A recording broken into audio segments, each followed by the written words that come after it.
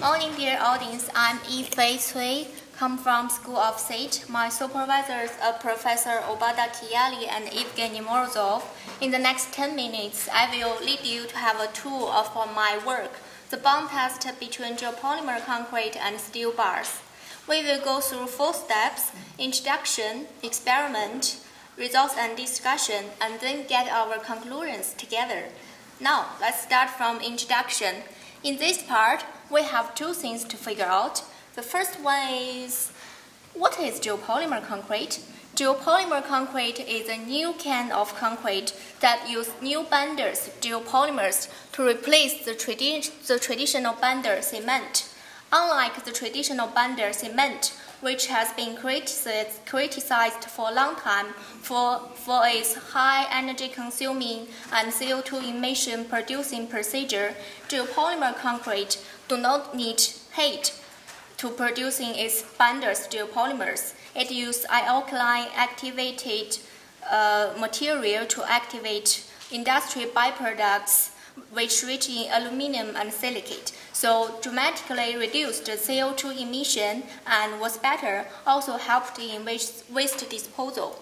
In my research, I use Class F fly ash from the thermal power station to make my geopolymers.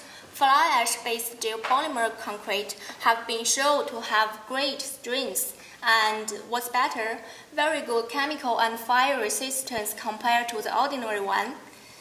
So it is a very good substitute for traditional concrete, but to use it in our real building, we have to prove that it has good bond with the steel bars.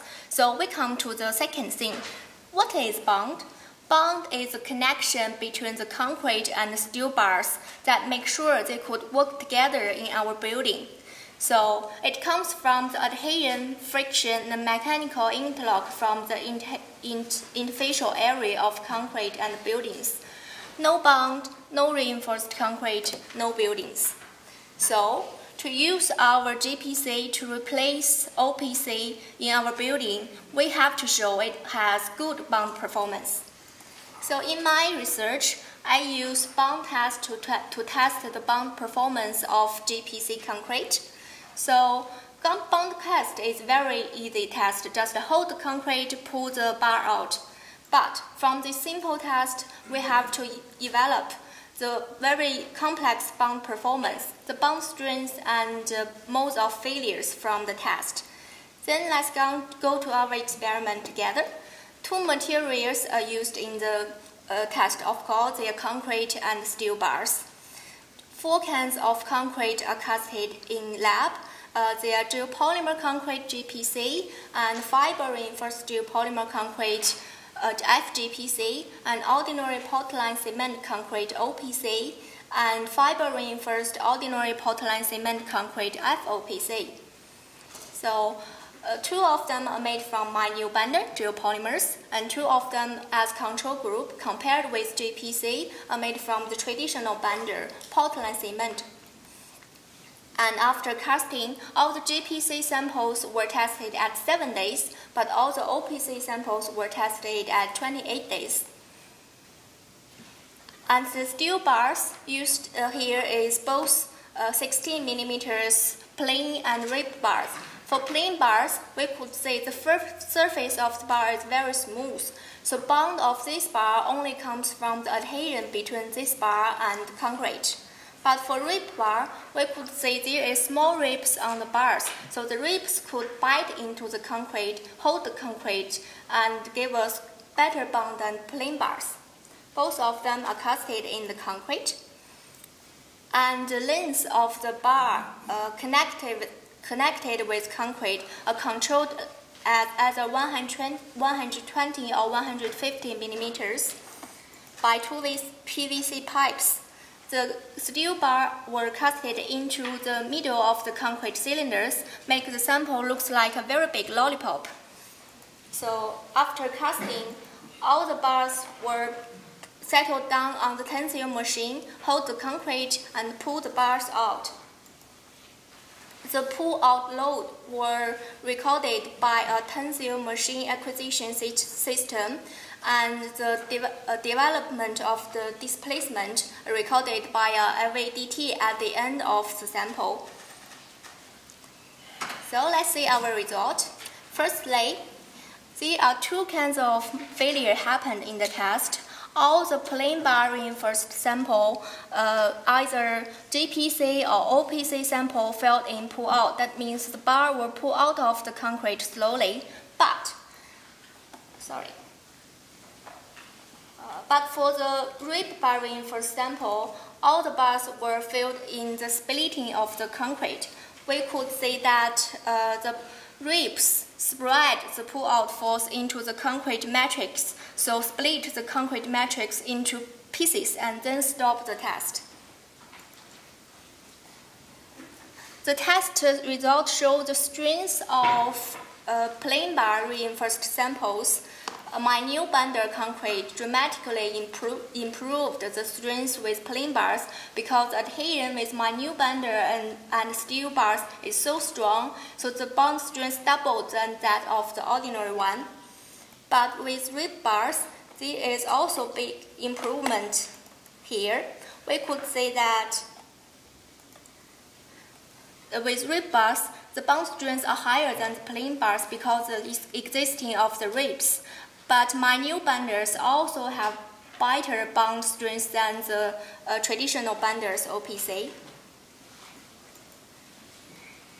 And it is an interesting thing to compare the sample with or without fibers. We could say that for rib bars with ribs, the fibers dramatically improved the bond strength of the rib bar reinforced samples. And it also extends the development of displacement of the samples because the fibers improved the tensile strength of the concrete matrix, so stopped the splitting of the matrix, so improved the bond performance. But for the plain bars, we could say that with or without fiber, the bond strength and the pattern of the load displacement load, we could say that there is no big difference because the existing of the fiber do not influence the adhesion between the two material, concrete and steel bars. So there is no big difference here.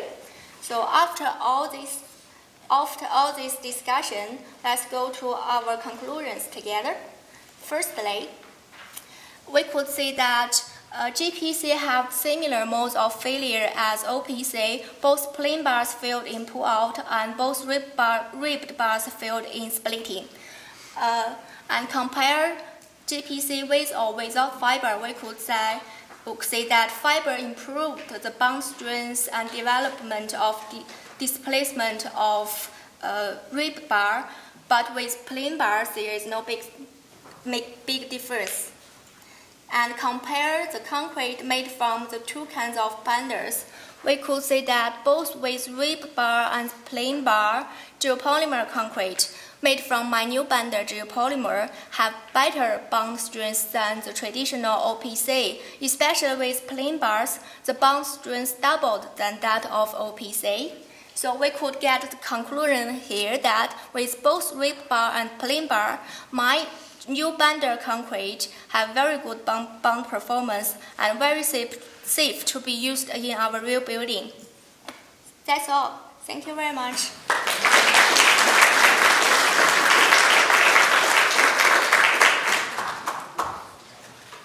So, thank you very much. Thank you. I think I understood. I'm not an engineer, but... Great, thank you. So, clearly you would choose to use rib bars with your new binder, with the geopolymer binder. How much binder can we produce like that? I mean, is there a lot? Yeah, because we have a lot of flash from thermal power station. So that's the first part. And the curing time, so you tested at 7 days for your fly ash binder and 28 days for your Portland. Is the curing time different? What was the driver for that difference in time? Because my new bundle, another good thing of my new bundle, it developed the strength very quick. So we can get more than 95% of strength after only 7 days. So it's quick, better, environmentally friendly. Yes.